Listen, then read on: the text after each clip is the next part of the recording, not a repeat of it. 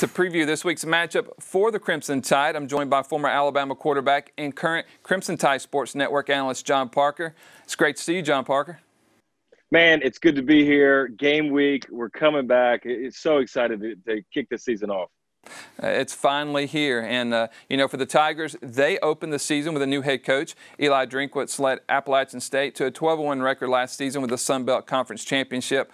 But they're down several players due to COVID. 12 earlier in the week. It's down to 7 at the midpoint. They've also lost several players due to them opting out of the season. Could depth be an issue for the Tigers on Saturday? I don't think there's any question about it.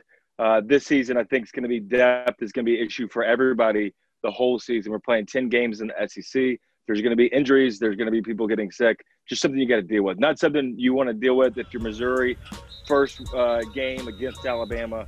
It's going to be tough having the limited number of people they do. But there's a lot to be unexpected from Drinkwitz and the Missouri Tigers. New look offense, new look everything for these guys. We don't know who's going to start at quarterback, so who knows? It's going to be an interesting game. It's going to be an interesting year.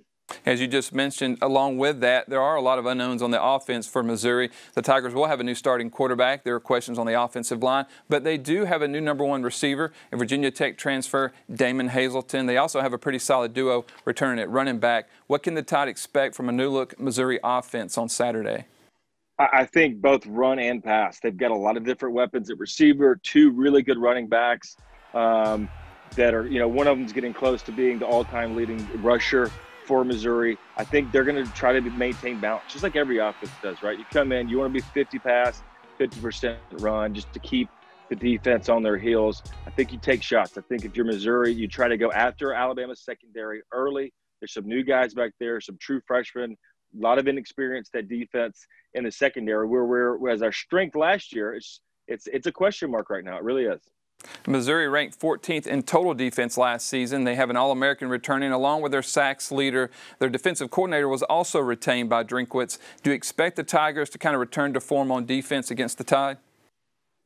Yeah, going to be the strength of their team is the defense with so many guys coming back with like you said, their coordinator returning. So they're going to try to get back and disrupt Mac Jones. They're going to try to put some pressure on him, confuse him, and try to get in the backfield. But it's going to be tough for them with the amount of weapons and all of the different things that Sarkisian's going to do for Alabama on offense. But I think this is the strength of Missouri Tigers is their defense, especially in the secondary. 6 guys coming back that played and contributed last year for the Tigers. So, they're going to try to intimidate Alabama early, get up there, press, and just try to disrupt the passing game.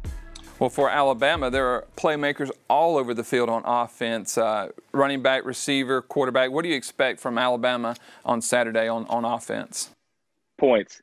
I think they're going to score and try to do what they did last year. Sarkisian back, many of the guys back on offense. We lost 2 receivers to the first round, but we have Devontae Smith, Jalen Waddle right behind them. Najee Harris, Brian Robinson, a lot of production for them. My favorite thing is 4 returning offensive linemen. I mean, we're going to be really strong up front, in contention for the Joe Moore Award, which goes to the best offensive line unit in the country. I'm excited to see this team, especially on offense, because there's so many guys, so much firepower coming back. On defense for the Crimson Tide, they allowed 18.6 points per game last season, the most the Tide has allowed since 2007. To compare, they allowed just over 8 points per game in 2011, but Alabama gets a big boost in return of linebacker Dylan Moses. Do you think his return will help the Tide return to form on defense? Yeah, I think he's a big guy to get back. Injured last year right before the season, and then coming back this year, had a chance to go to the draft. A lot of people were questioning whether he's going to go or come back. Comes back, such a leader for Alabama, getting ready for this crazy COVID 2020. I expect to see a lot of big things from him. A lot of people coming back up front for Alabama's front 7 on defense. Mizzou expects a capacity of around 11,800 fans at Memorial Stadium. As you said, the COVID has a huge impact on this game. Will that kind of nullify the home field advantage for the Tigers? I think so. I really do. I think with so many limited seats throughout the whole SEC, I think it's going to be different. I think there'll be some adjustments for the players. You go in, you run through the tunnel, you're expecting all this energy. I just don't think it's going to be there like we've seen in the past I think it's good for younger players. I think we'll hear some coaching from the sidelines, some more yelling from the coach, get lined up right or watch out for this play. I think we'll see a lot of that. So I think the home field advantage is going to be removed, and I think it's going to be a lot of leadership. Can the guys get themselves ready and get, internally get the juices flowing? Well, kickoff is scheduled for 6 o'clock on ESPN. Thank you for joining us, John Parker. Look forward to talking with you again next week. Can't wait. Roll Tide. Roll Tide.